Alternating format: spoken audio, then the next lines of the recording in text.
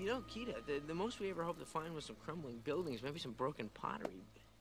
Instead, we find a living, thriving society. These guys are kind of cute when they're not, you know, formed into a fiery column of death. We are not thriving. True, our people live, but our culture is dying. We are like a stone the ocean beats against. With each passing year, a little more of us is worn away. I wish there was something I could do. I have brought you to this place to ask you for your help. There is a mural here with writing all around the pictures. Yeah, well, you came to the right guy. Okay, let me see. Let's start with this column right here. Kida?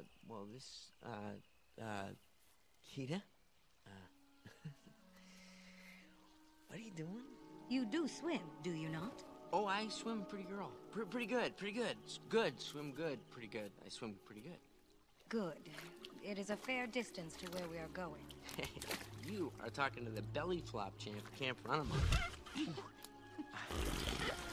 Come on, we're wasting time. Why don't you lead the way, because I have no idea where we're going.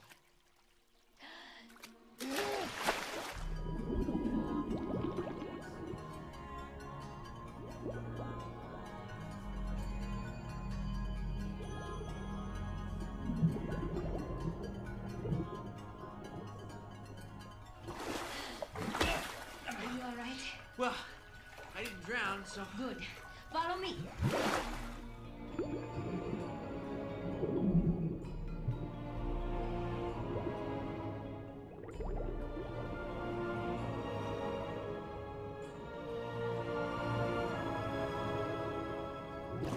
It's amazing.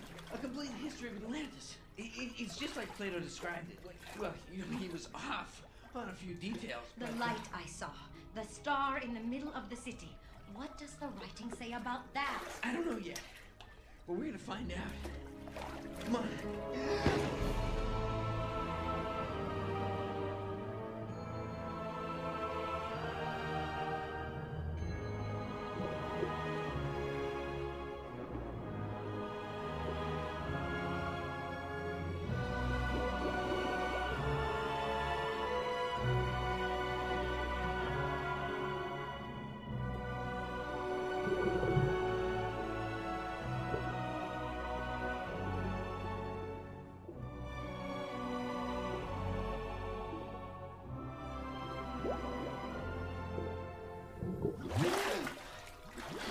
Atlantis. What? It's the heart of Atlantis. That's what the shepherd was talking about. It wasn't a star. It was some kind of crystal, like these.